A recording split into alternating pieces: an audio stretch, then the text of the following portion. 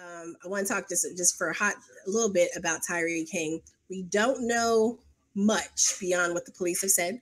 Tyre King, for those who are not familiar, and if you have been tweeting about him, if you do tweet about him, if you're sharing information, and I mean, it is, and I'm glad the family, and I'm glad through the lawyer, the family did correct this. The correct spelling of his name is Tyre. There's not double E's. But he was fatally shot yesterday in Columbus, Ohio, my adult home, that I consider my adult home. He was one of my nieces went to this school. He was an 8th grader at Lyndon McKinley STEM Academy in Columbus. 13 years old. He was shot and killed by the police. They claimed they were searching for an armed robbery suspect, and they claimed that he fit the description, or he might have been one of the suspects. It's muddled, allegedly, and him and another person. And they, the cop in question claimed he reached for the gun, but then I was also reading that he tried to run and then he was shot. And so the cop is now on administrative leave. They're investigating. The family has retained counsel to make sure the investigation is going like it's supposed to. But there are issues with Columbus. Columbus has had, when you look at the proportion of the population to police shootings, a high number comparatively. Tyre was shot multiple times. The responding officer, the shooter, had previously, I believe it was in 2012, had been cleared of fatally shooting a man when they responded to his home about a person who would not leave. So they fatally, from what I read earlier, he fatally shot, the same cop fatally shot someone who had called the police for help. Yeah. So this is based on only what we have from the police. There's no camera. There were no, they did not have on body cams. And this young man supposedly, like I said, allegedly it turns out it was a BB gun. They're saying it looked like a handgun in his waistband. It was a BB gun. I've written about my feelings after Tamir Rice, and this is Columbus, Ohio, which is 2.5 hours approximately southwest of Cleveland, where Tamir was murdered. Also playing outside with a BB gun. I'm not rushing to draw comparisons, and we don't really know all the facts and stuff, but at the same time, there are so many instances where people, in many cases they're white people, who, even if they reach for a gun, have pointed a gun, and people say, oh, you can't, they shoot them too. That is true. But disproportionately, more often than not, even with brandishing a weapon, you are more likely to survive an encounter with the police if you're white than if you're black. That is documented. They're facts, not conjecture. The numbers exist. It also made me think when they're like, well, they think he was a suspect, or they think he might have fit the description. We just saw this same case in Newark a few weeks ago with a little boy. I wouldn't even say young man, he's a little boy. Little boy, they were chasing a suspect, and then they ran upon a little boy and said, well, he fits the description, and, pulled out guns on him. This whole fit the description, I thought it was a gun. We need to do better, right? So we need to do better. We need to do better, and we need to make sure that our children are able to come home. Now, was he doing something he was or was not supposed to do? I have no clue. But does that mean that he deserved to lose his life? Absolutely not. And Columbus, I remember when I was in college, there were issues. It was the same summer. There were some killings in the Over the Rhine area in Cincinnati. And there had been rioting in Cincinnati, and I remember they were afraid that they were going to have the same situation in Columbus because I remember there was one incident where someone had tried to run from the police, tried to hop a fence, and they were shot in the back.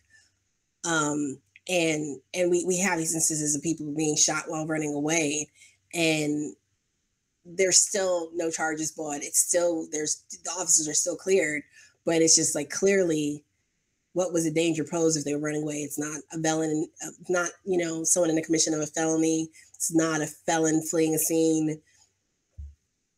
I mean, it's disheartening. It really is disheartening.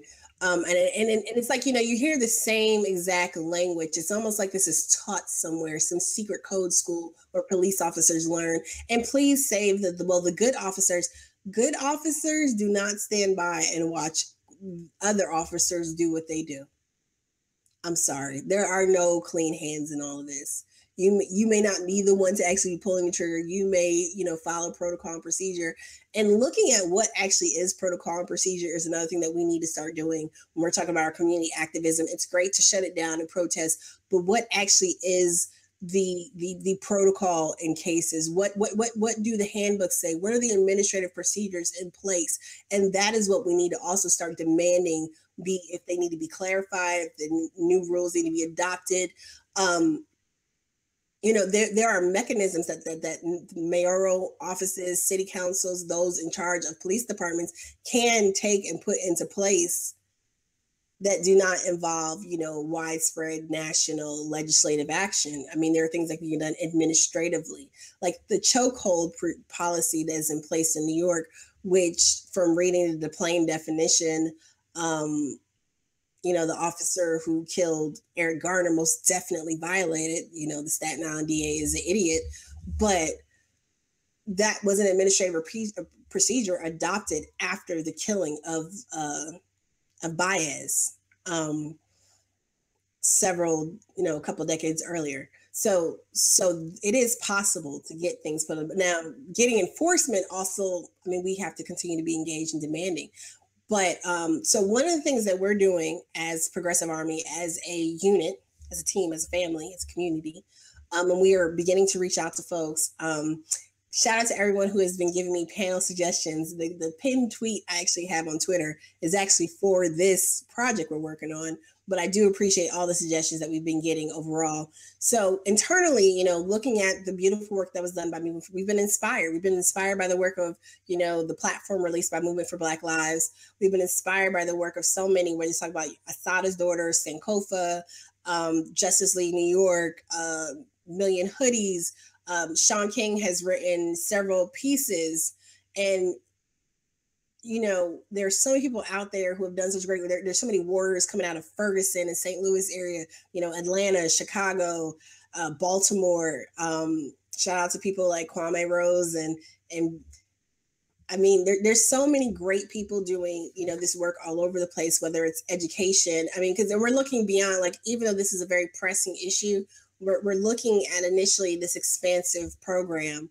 And we're in the process of reaching out and connecting with folks to come and have these conversations with us, and not just have conversations and retell the stories and relitigate, you know, various issues and discuss, you know, factors of systemic racism and stuff. But we need to get comfortable with having these conversations out loud and in groups, right? And then we also need to start getting comfortable with brainstorming ideas and ways of putting, you know, plans and platforms into action. Using things that have come out of Movement for Black Lives, for example, with that platform, there are action items there that local communities and groups can actually, you know, adopt and attempt to implement and work towards. And these are plans that actually, these are things that actually better the life of the community, right? And this should be the type of thing that especially our elected officials, people who say they're supposedly serving us, should really be interested in helping to bring to fruition. So, I mean, it's actually, I thought I was going to be able to do a little bit better with talking about Tyre King, but like the fact that, again, we have another young man, the same, my son turns 13 in December. I just, you know, finished picking up him and his two friends from skating this week, and they're both turning 13 in the next couple of weeks. It's fucking scary. Excuse my language. It is scary. It is scary. And even if, like I said, even if he did do something, it doesn't mean that that's worth his life being taken. I mean, you know, folks always want to say boys will be boys. We got people raping folks and getting out of jail after 3 months. And yet, you know, a little boy with a BB gun is murdered. And everyone is just like, that's what he gets. Whatever. Shouldn't have had a BB gun. There's a whole other story. The mayor of Columbus made a comment earlier about how this is what happens when we have a culture that is fixated on guns. I'm guessing, meaning the young boy playing with a gun. I would say that this is what happens when we have a culture that is fixating on excusing bad police behavior, on poor judgment. And when you have police officers who have multiple killings, and most people say most police officers rarely ever discharge a gun, blah, blah, blah. Yeah, but those who do, we need to protect against, we need to protect the liberties, and we need to protect against the situations where those who do so inappropriately, do so without provocation, and do so without thought.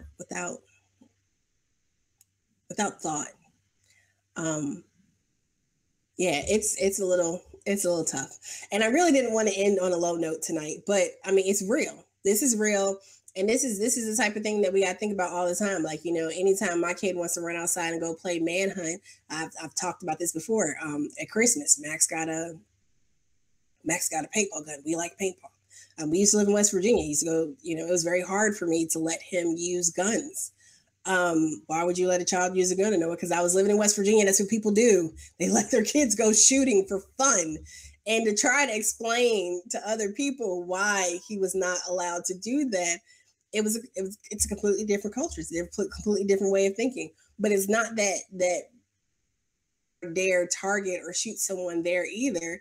There was a young man either a year or two ago who was actually targeted by the cop on his block who just didn't like him. His friends had actually played a prank on the cop. The cop ran them down and picked a fight with this kid. Basically, this kid, he was 18, picked a fight with him on the side of a road, and they tussled.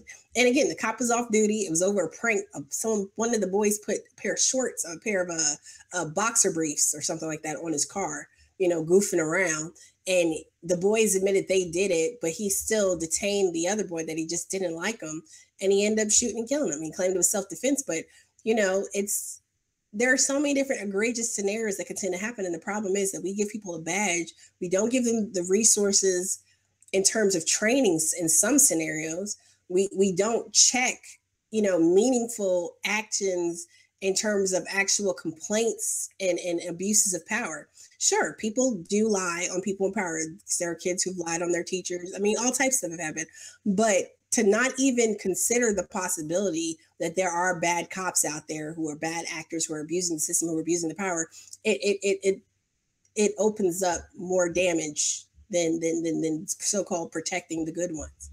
And we really need a culture change. I mean, the system needs to be completely stripped, shocked, and rebooted in some other format.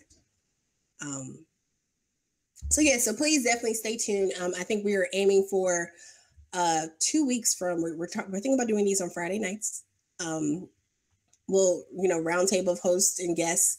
We're going to have some writing out. I mean, it's a big project. And if you have any ideas, suggestions, guest ideas, tips, if you think you have a piece maybe that you would like for us to publish, I mean, shoot it out to us. And let's see what we can do. I mean, we need to do our part to help be a part of the conversation and help, continue to drive the narrative change that needs to happen to move the needle forward.